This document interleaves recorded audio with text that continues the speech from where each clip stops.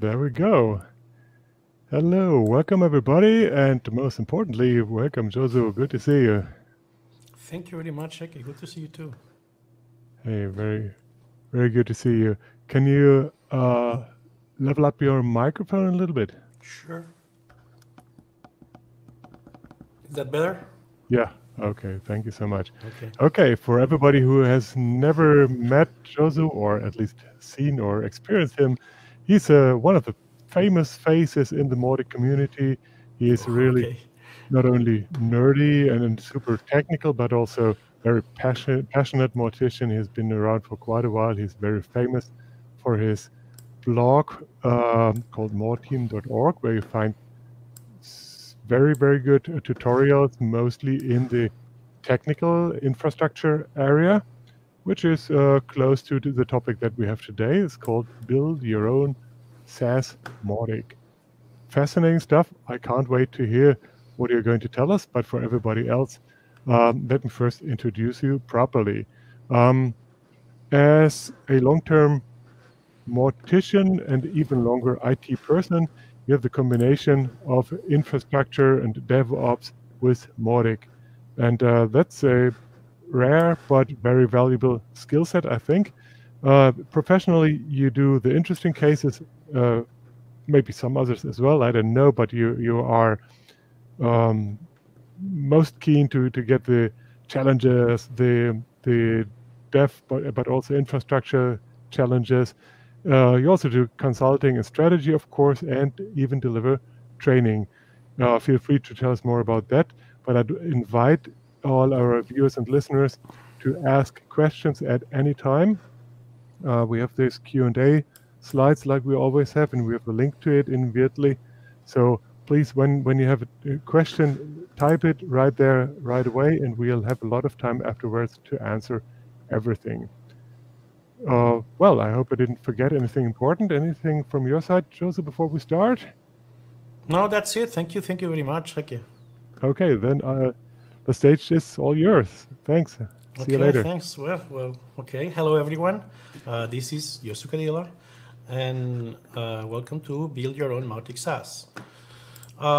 First things first, thank you for choosing this presentation.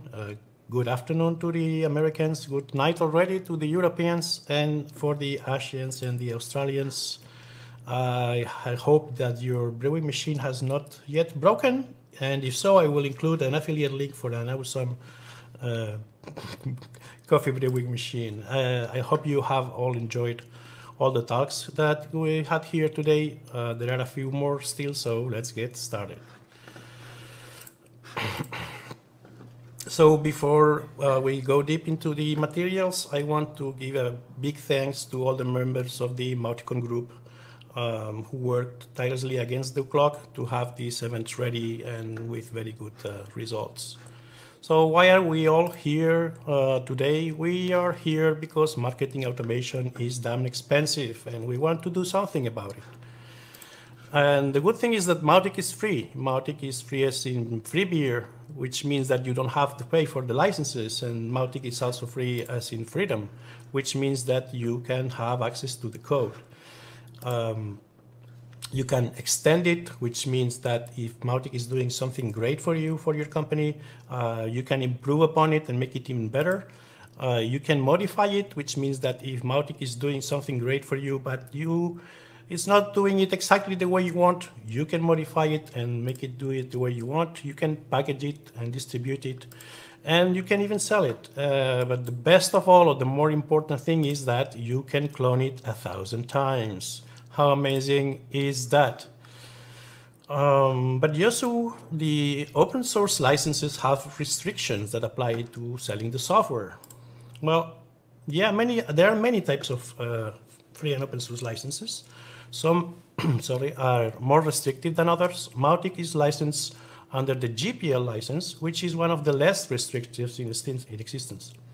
Which also means that you can clone Mautic multiple times and you can sell it on a CD, or you can just distribute it over the internet.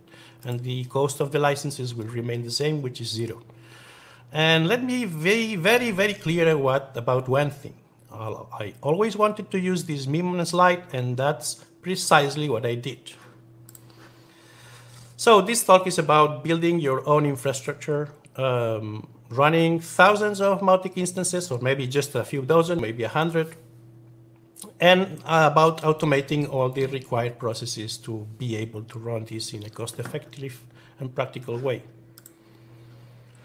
My name is Yosu Cadilla. I work mostly on large-scale Mautic deployments, which means single instances of Mautic that run into the millions of contacts, but also it means Mautic deployments that run many smaller Mautics, which is what we use for SaaS. I also work on special case Mautic projects, which means that even if you don't have a huge project, but you have an interesting project, I will be very much enticed to work with it if you give me the chance. So basically, I work in infrastructure and development, and I will, if I work with you, for those large projects, then I will also do anything else that's related to Mautic, like Mautic consulting, strategy, you name it. And as like I said, you can find me on the blog. Okay, so let's see the very basics of how would you go about running your own SaaS Mautic. And the basics are very basic and very simple. So basically, you need some kind of mechanism to route all the incoming requests for different domains, which would be your different clients, and then you need a way to run the Mautic instances. As you can see here in this illustration, we have a bastion, which is just one node, one server, one BPS. In our case, it's specifically one container. And we use HA proxy to manage this. HA proxy will not only route, will take also care about the security. That's why we call it a bastion instead of just a router. And will also take care of terminating the SSL connections. So basically that will route to the right Mautic instance. And in our case, we run each database on its own container, and that's because then it's more portable, more secure.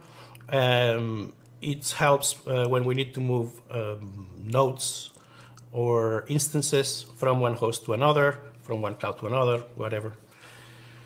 And everything after the bastion is going to be happening in a private network. So this is the basic structure. Everything else is built upon this. And this is how it looks on a different, let's say, view. We have the big, let me just enable the pointer. We have our big, host, VPS, dedicated server, whatever we are using. And this is a little bit of a view of the network also, or how the access is managed. So first the clients would access through the public IP and get to our proxy device. So this would be to our HA proxy container, and then it would be routed internally on the internal network. And you see a piece of blue here because after it reaches LXD, there's a proxy device that connects to the container. That's very similar to what's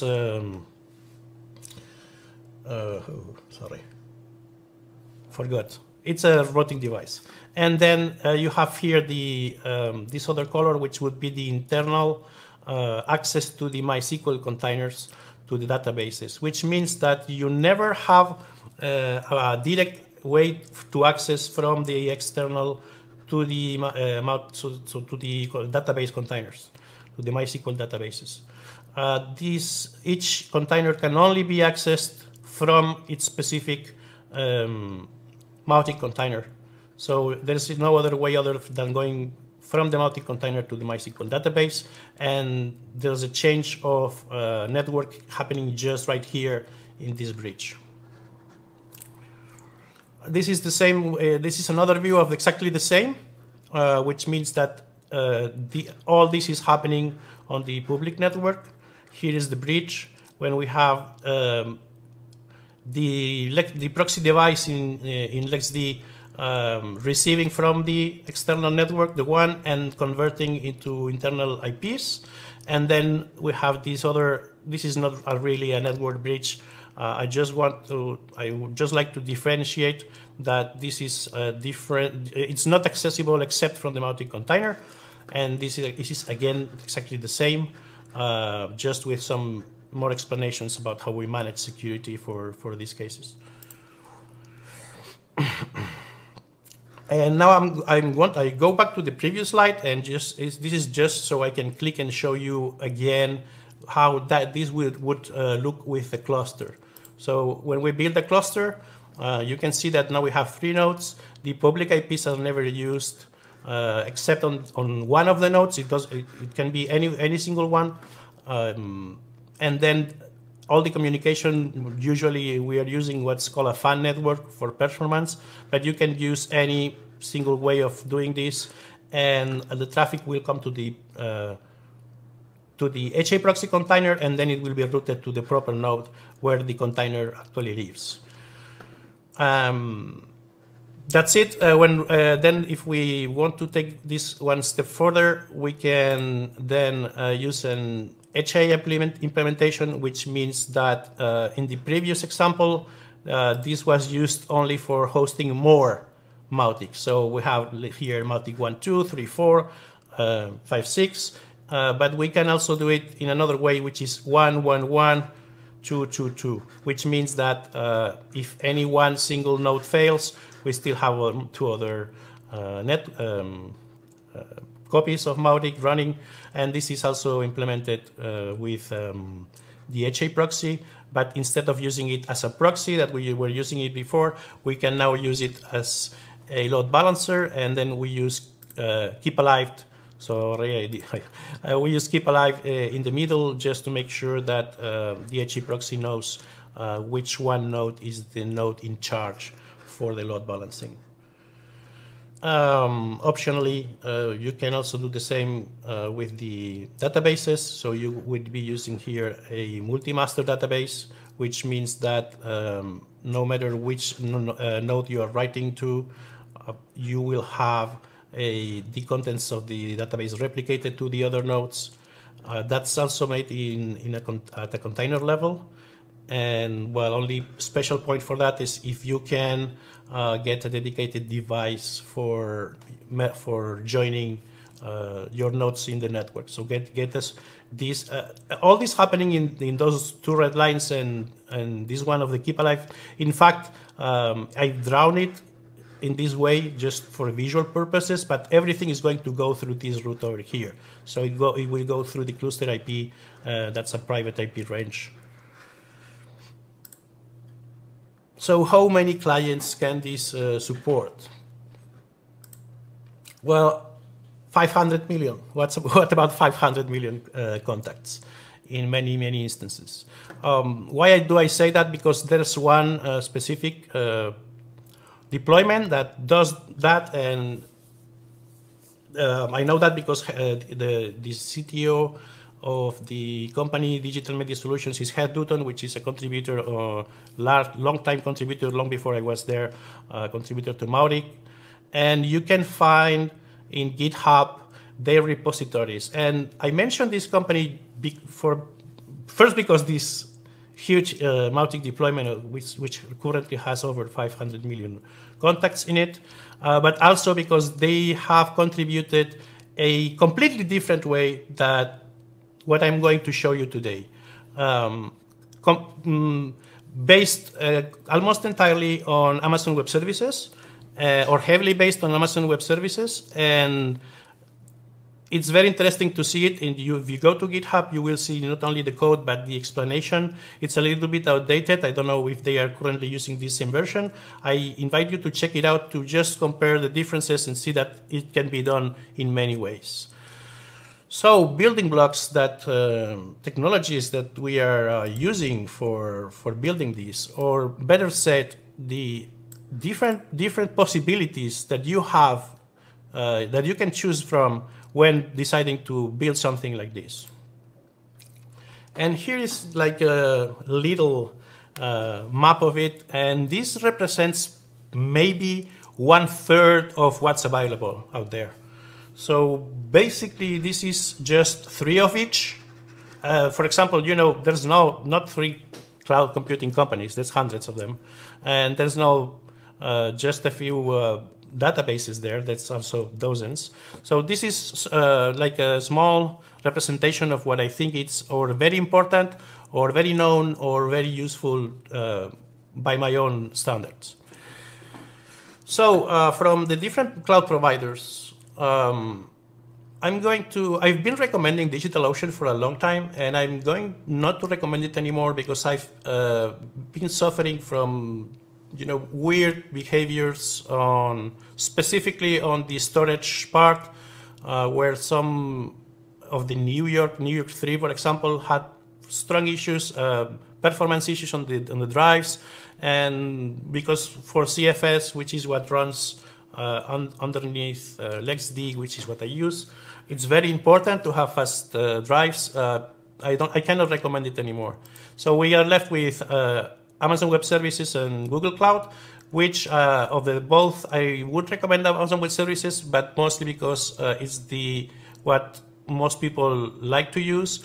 But Google Cloud is a little bit more performant, a little bit cheaper, and almost as good depending on what you want to do with it. So Amazon Web Services just has plenty more services. So let me go back. So for the databases, we have the original MySQL, which many people don't like to use because it's Oracle. It's still open source, but it's Oracle and it's evil. But I think it's an implementation that goes one step forward from the others. So the others are basically drinking from what MySQL does. So sometimes it will be better to use MySQL. Percona probably is and has been very strong the #1 enterprise database, MySQL database, or MySQL compatible database. And for that, it deserves a special position in this map. However, the advantage that they had was with ExtraDB or InnoDB performance, which MariaDB has just matched in most cases. I'm not sure if I could say overpass, but it's comparable. And because MariaDB is what is recommended or have been using for the most time in Mautic, it's going to be my choice. So now we have the PHP interpreters, and there's a very, very, very good hip hop virtual machine, which is this interpreter here, which is very interesting, but it goes a little bit away from the main standards, and for that it can bring you a lot of trouble. So for that reason, I'm going to discard it. And then there's the newish or more newest PPM, which is several times faster than FPM. However, it seems not to be ready for production, or at least that's the general opinion. So I am planning on moving towards PPM, but for now, my selection would be FPM still. So now we get to the containers, and the containers we have 4 instead of 3, just because I would never use containerd, but it's very popular, so I couldn't not add it here. And Rocket is also kind of the same. The Rocket is very focused on microservices, so maybe not the best thing for Mautic. And then we have like the real contenders, which are Docker and Lexi, and there's really no contest here. Docker has a bigger community, has a bigger documentation, has tons of tooling, and it's all the hype. Lexi, on the other side, is a small-ish community, a smaller, older product, and basically Lexi is the father of Docker. So Docker was started from a Lexi container and then evolved into its own thing. Here's the thing with Docker and Lexi. Docker is meant to be a volatile container, where Lexi is supposed to be a permanent container. So Docker containers are designed to be created and destroyed and then rebuilt, which is not the best paradigm for something monolithic and something that's meant to run on forever. Lexi, on the other side, is a system container, which means that it has everything that a regular VPS based on KVM or on other similar technologies would have, is just much lighter and much faster. So for that, also because my personal way of doing things, Docker containers, you program them, you build them with code, while Lexi containers, you launch them and then you implement whatever you need inside.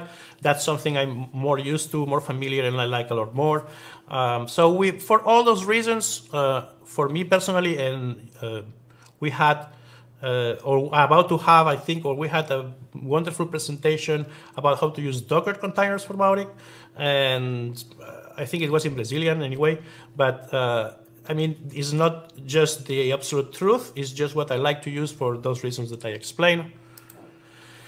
And now we get to the container managers or orchestrators. And I put here Docker Swarm just because it's the, same company that builds Docker that created Docker Swarm. But since even Docker has admitted that Kubernetes does a better job than Swarm itself for managing Docker containers, I'm just going to not use it. And then the real contenders is Kubernetes and LXD. And here we have a very similar problem or discussion that we had with Docker and LXC. We have with Kubernetes and LXD. And the thing is that Kubernetes is huge, and it's meant to manage thousands of containers, thousands even of nodes. Except with very extreme cases, that's not what we do with Mautic. What we do is manage a few dozen different Mautic instances, and sorry, the primitives that LXD gives you for that are plenty enough. Lexi also has a very rich API that allows you to do anything that you can do on the console via the API. Yes, you can do that with Kubernetes. You can do exactly the same with Docker that you can do with Lexi and vice versa. They are, in fact, so similar that you can do the same. It's the philosophy and how you do those things that changes. A little bit of the same happens with Kubernetes and LXD. Kubernetes is more complex and has more features that LXD lacks, especially the part of self-healing and the part of the elasticity. If you are running Mautic machines for clients, Mautic instances for clients, you probably are not going to need elasticity. It's a good thing to have, but it's not something that you need to dedicate a lot of resources in order to accomplish that, because probably that's not what your clients are asking from you, because you are running, 10,000 contacts, 20,000 contacts, 50,000 contacts in each of those instances, and elasticity is not one of the requirements. The other big difference would be the self-healing. Self-healing is very useful when you have applications that can die and be reborn. Then, I mean, if you have a microservices architecture and you have that, it's only stupid not to use Kubernetes and not to use this method. But again, this is not what we have on when we are deploying Mautic. And for that, and because I use Lexi, I prefer to use also LXD.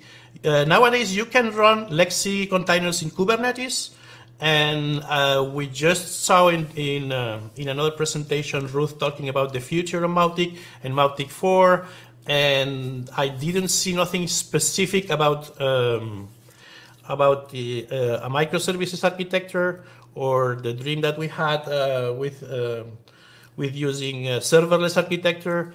But if I have any say, if I can participate in those groups or tigers or whatever, I will be trying to be pushing that. And at that time, most probably, yes, Kubernetes is going to be the right solution. For now, I'm still working with LexD, and I think I will be for a long time. So here below, we have other ways of deploying anything. Nodes, containers, everything. Some are software, some are based on Amazon Web Services. Because LexD can do everything in here except launching new servers, and I mean physical machines or VPS, new VPSs. I'm not going to use any one of them. And that's a little bit of a lie, because I will be using Puppet or Ansible for deploying a new set of servers on a new cloud provider, but that's it, and I don't think it's that important to have it as part of the ecosystem. So for that, I'm going to delete all of them. So for the operating system, and I'm getting short on time, but I'm going to go fast. We have very good operating systems. Debian probably one of the best. CentOS has been forever running web applications since forever. So they are very good. But because I'm using LexC and LexD, my preference is Ubuntu. Canonical is the, let's say, promoter and the company that's paying for the development in those behind LexD. They also have created many of other tools that I use. So for that, I'm going to choose them. And then for the, oops, something didn't disappear. Okay, I'm reordering this, and okay. So for the, and it's another like kind of big deal for the HTTP servers. We have a ultra fast light HTTP server. HTTP server has a little bit the same problems that you can find. This is quite not standard, and not standard for Mautic. It's a little bit dangerous. It's less known. The community is very nice, but it's not that big. So the real contenders here are Apache and Nginx. And that, if you can see the trend a little bit. So the people that usually are using Docker and Kubernetes are going to be using Nginx, and the people that are using, you know, LexC and LexD are probably going to be using Apache. Apache is older. Many websites, pages, analysis, reports will say that Nginx is faster, and that's just half a reality. The reality is that it's much faster with static content, but if properly configured, Apache is just as fast or slightly faster than Nginx for PHP content. Why everybody is saying just the opposite is because Apache is very old and has a lot of older background to maintain and to keep going forward, which means that the default installation of Apache is very, very simplistic, and it's very not performant. It's just very compatible with everything else that goes behind it. Nginx instead will simply not work with a set of configuration that's not much more modern and much faster. But if you can configure Apache to the same level of default Nginx installation, Apache will be slightly, in theory, we are talking really so small things that it's very hard to compare, except with your load specifically, and then you can see the difference. Okay, so for that, and because Apache supports htaccess files, which is something that we are using on Mautic, I go through this route of Apache. Anyway, one of the reasons Apache is less performant than Nginx in most cases is because it uses the htaccess file. So what I do is I copy all the configuration that Mautic has. I kind of modify it a little bit, but the basic idea is you copy everything that you have in the htaccess file, and you put it in the default Apache configuration, and you get rid of the htaccess file, which is exactly what you would do if you are using Nginx, and then you get a faster Apache. That's it. So then we have Memcached versus Redis. Redis is much popular. Redis does a ton of things. Redis can be used as a database. Redis can be used as so many things. Memcached, on the other side, is less favored, much older, but for Mautic, it works, I think, slightly better. And because it doesn't do as many things as Redis, it's more specialized on what we need with his catching very specific things for Mautic and MySQL. So for that reason, I go with Memcached. I think the next one is the email server. So you can use a local SMTP server. My recommendation is don't do that. Use the API or use some spool scripting that you can program yourself. It's quite simple. There are plenty of examples. Then we have the different proxies. I'm using HA Proxy currently. HA Proxy, when I started using it, didn't even have an API, or yes, it had an API, but it was only for the paying customers. Because of that, I started researching in other possible alternatives, and I found Envoy to be a very, very, very good alternative to HA Proxy. However, during this time, HA Proxy just released with 1.9, I think, the availability of the API for everyone. The API in the beginning was quite simple. Now it's much, much more complete. So for that, I'm still using HA Proxy, but just because I'm used to it and it works very well for me. But I am already researching into jumping into Envoy, and one of the reasons is because even if we are not on Kubernetes, we might be on Kubernetes, but also because we are researching into the possibility of using what's called a sidecar for each of the different containers, which allows with security and with internal routing and whatnot. So probably we might jump here, but HA Proxy is also catching up on this area, so I don't know. So for that, I'm going to recommend Envoy, but I'm going to be still using HA Proxy. And then we have the queues. I just put here beanstalkd because Mautic already supports it out of the box. Really, I don't know much about it. The little bit I know, I don't perfectly like it. It's a kind of a foreign language that it uses. So RabbitMQ is kind of the default thingy to go when you want to use a queue for PHP. And because of that, most people are going to be using RabbitMQ, and that's what I recommend to everybody. But I also will not delete Kafka, because Kafka has a very different approach than RabbitMQ, basically storing streams of data into disk without using any RAM. RabbitMQ, on the other hand, is going to be RAM intensive. And RAM intensive is exactly what we already have with Mautic, PHP, and MySQL, especially MySQL. So Kafka could be a better complement for very specific things, and specifically for incoming data from the tracking. And Proxy SQL is just here because you're going to need something if you are going to do HA, and Proxy SQL, which works fantastically with HA Proxy, is the perfect tool for those situations. Okay, so that would be what it looks like. This is just what I use, what I recommend using in most of the cases, but as you can see, there are plenty of possibilities and plenty of other choices, and I recommend to.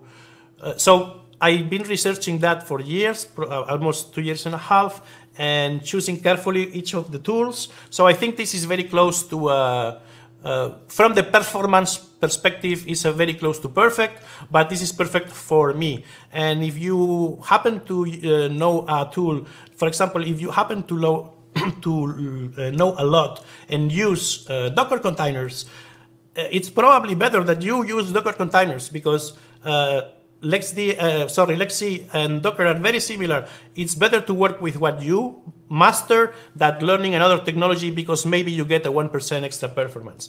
So in most cases, it's better to just use what you already know. Okay, so I'm already 4 minutes. I'm going to spend maybe 5 more minutes. Sorry, everyone.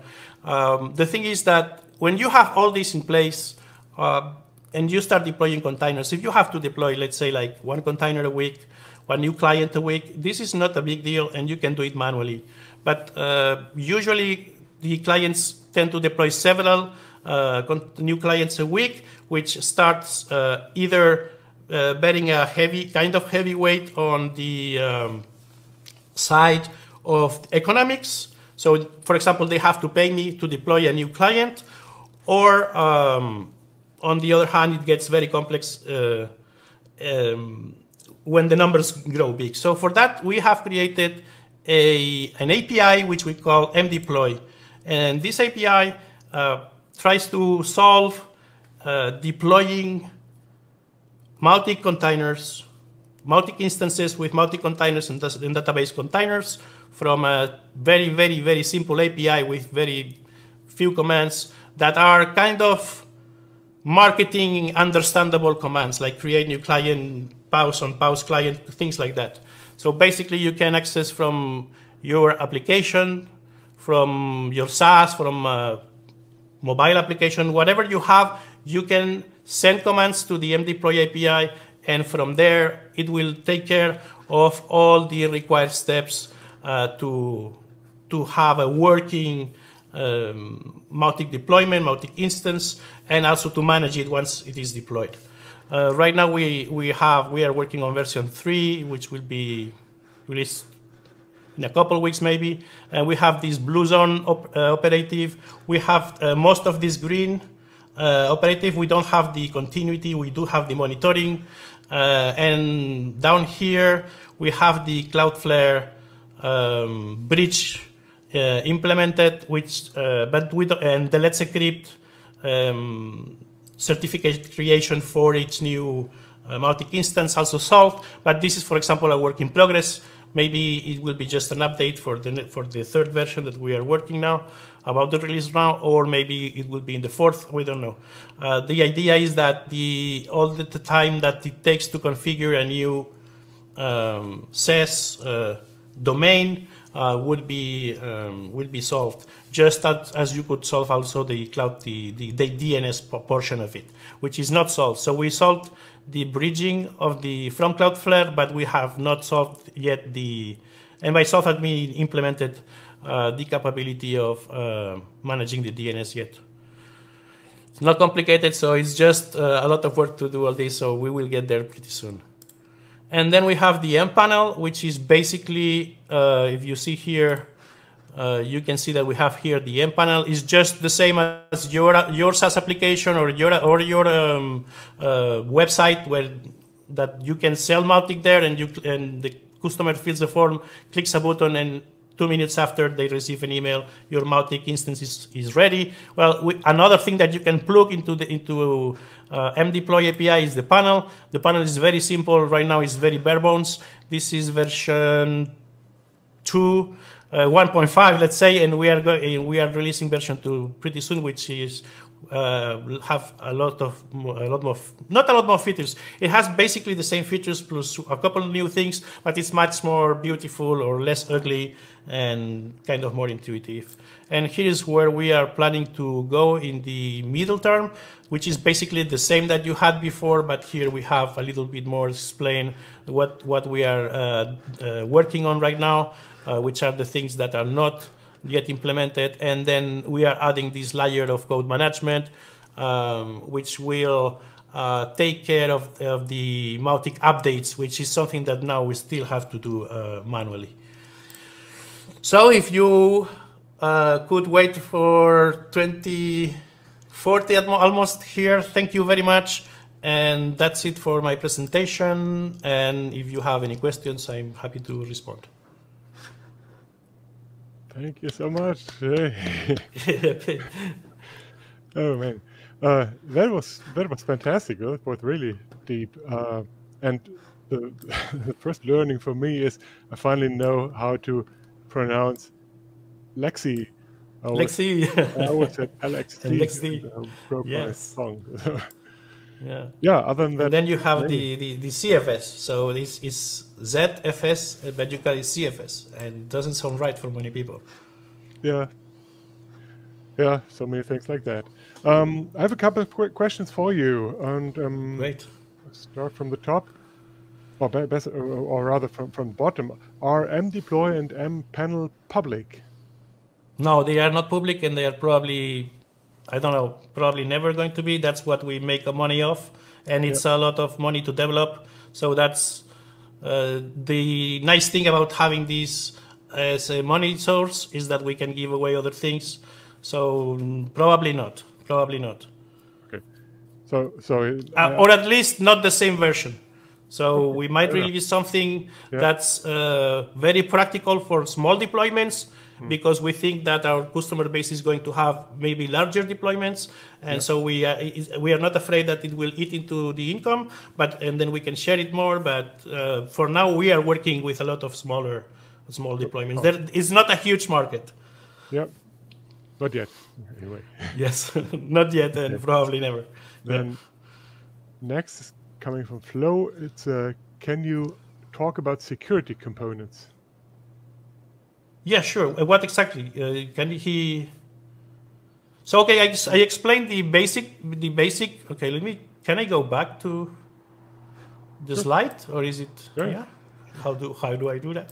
Okay. So let me just try to go to, I don't know where. Probably here. So here you can see a little bit how this is built. So you have the public network. And this line here would be the let's say the firewall on your machine. But even then, no, the firewall would be here, in fact. So that would be still the same network. But then in the proxy, so okay, how do we go about that? So LexD is going to live on top of your host, on top of your operating system, and every container will plug directly into the kernel. This means that for separation, one of the biggest tools that you have is the networking, and having a completely separated network will not allow any incoming traffic to map into the local network. Okay, that's the basic idea. Then, of course, here in the cloud provider, you already have a firewall, which you can limit to whatever ports you are using. You can limit access to ports 80 and 443 only, but this will also be open to all possible IPs, otherwise it's useless. But you can limit your LexD controller, or your M is the old name for the mdeploy, and your SSH to certain IPs. So that's one little layer here, and then when the traffic reaches your host, there's nothing in the host. Only LexD lives in the host. Not even the proxy lives in the host. The proxy lives in a container.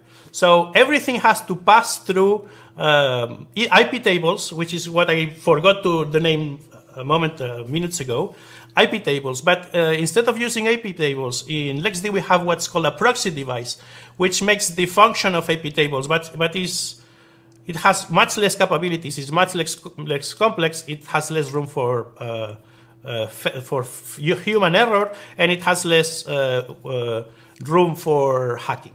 So basically, you have a bridge here, and only whatever you decide that has access will go forward. For example, we only SSH to the host, but we don't LXD proxy device to the containers port 22. So if I want to manage container number 3, I have to log in to the port 22 on the host, and from the host I can then access the container. So one less thing to worry about. Another thing we have open is the specific LexD API port, which also terminates here in the host, and you cannot access any of the LexD components inside the containers. Again, in the host, you can again close everything that you don't want to use, and then again in the containers, you can close everything that you don't want to use. Which means that not only it's impossible to access the database container from the outside network, but also you can only use 3306 to access this container. But this port is closed in the cloud provider, in the host, and in the Mautic container.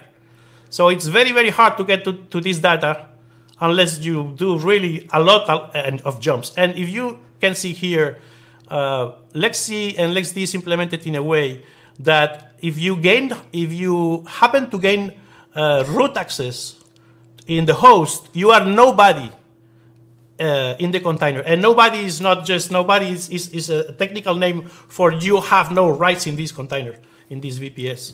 And the same happens otherwise. If you gain access to one of the containers, maybe root, maybe any other user, you have no access, no privileges in any other container or in the host.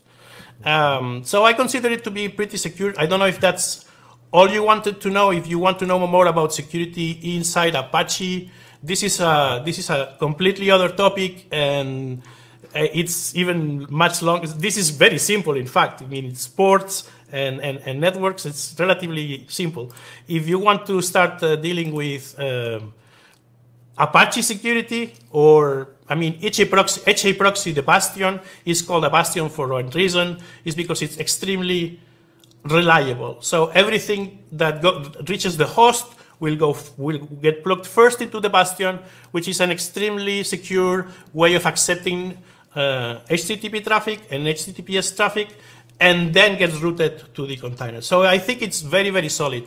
And again, if you have a cluster, you will not be using the public IP. So the public IP is only going to be accessible on one of the nodes, and in the rest of the nodes, it's not going to be used. You can even, I mean, you cannot close it because this other network is virtual, but you know, it's relatively secure to use it this way. No traffic is going to come here from public IPs, and here it will be very limited.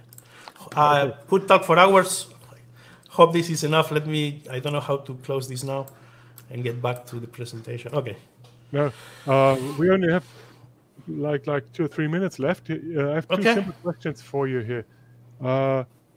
One is from Ryan. That is, what do you recommend for GDPR-aware users? Still Amazon, or what about Azure?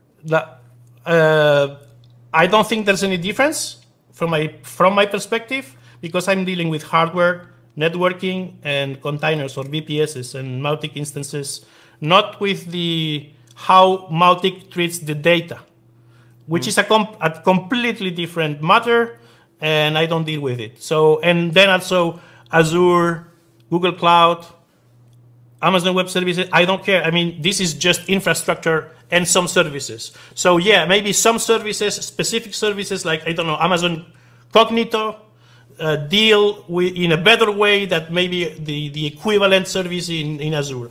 I really don't know. I really don't care, because it's not my job. Okay. But I don't think there's an intrinsic difference related to GDPR on the cloud provider you use. Maybe on the specific services you can buy from them, maybe yes. But otherwise, I don't see a difference. Yeah, they talk about server locations, both, of course. It's also of course. Yes. But okay. Here's one from Barco. Does running HA with Mautic cluster not triple the cost of running Mautic? I run a non-clustered environment with LCD HA proxy. Are you running this on dedicated? Well, wait. A little bit slower again. Can I see the question? No, I can't. Yeah. Yeah. Second. Share screen. Tap. Slides. There you go. Okay, those running HA with Mautic cluster. Okay, there's no such a thing as a Mautic cluster. There's a cluster where you deploy Mautic. Okay, so I probably you know that, but just for the audience, not triple the cost of running Mautic. Oh yeah, sure. So yes and no, but the basic answer is yes. If you are running one Mautic for each client, you have one cost. If you are running 2 in HA or 3 in HA or 20 in HA, you are 20 times more secure, or even 200 times more secure, because the availability increases much further. But then you are multiplying the cost. With an exception or a little note there, you don't have to be with containers. You don't have to be running all the containers all the time, and that's even more true with Docker maybe. because it's a little bit faster in launching. So you can launch, so you have a stopped container, a Lexi container. It might take something from 0.5 seconds to 2 seconds to launch. Probably you can scratch like 200 milliseconds of that with Docker. So one thing you can have, if you are very concerned about the overall cost, is you have 3 copies of each Mautic, each single client, but you are running one, and those are like on standby. In the moment that this one dies, then you can, in half a second, pull one another. Or if that's not enough, because you don't want one specific client having to wait half a second, you could have the 2 copies running, and the 3rd and the 4th and the 5th could be just in standby. So when one dies, you still have the second full-time working, and then you start another full-time, and in the meantime you repair the first one, or you kill it, or whatever you have to do. Yeah. It's too bad. We have more questions, but we gotta wrap this up because we're running out of time. So okay, I can go fast. I mean, we have like 10 minutes, right? Or no, or you don't have 10 minutes. Oh, okay. Yeah, next. Okay, yeah, I understand. Okay, I give you one more. Thank you very much. Hang on, I give you one more. Quick one, okay? Yeah, thank you. Beyond tech, how do you organize deployment, e.g. of Mautic updates, but also configuration changes? So this is not an infrastructure question now. Maybe it's not a quick one. No and yes. So it's not, but it affects us. So configuration is something that's not or I don't know, depending how you look at it. So basically, not infrastructure question, but yes, we need to deal with it. And there's two responses. One, we deal with manually, and second one, as I showed you in the one previous to the last slide, we are working on a specific engine to take care of updates. Actually, right now we do it semi-manually. So we have a file server, which is another Lexi container, which contains all the files, all the versions of the files that we can, like configuration files, not PHP files yet. So basically, when we have to change a configuration, instead of going in and manually changing the configuration, we just call the latest file, so we don't make any mistakes when editing manually. So the file is there. If we do changes, we have kind of a repository of files and with versions, so we know which one to put in some places. But it's kind of not automated, and that's what we are looking forward to do. Okay, look. So let's wrap it up. Thank you so much for your time, and thank you. I know it's late over in where are you? It's 9, about 9. Okay. Anyways. It's been a long day. We have a couple of more tracks and sessions ahead of us, and yes, it was fun so far. Thank you so much, and I talk to you soon. Okay, bye. See you soon. Bye bye. Thank you very much. Cheers.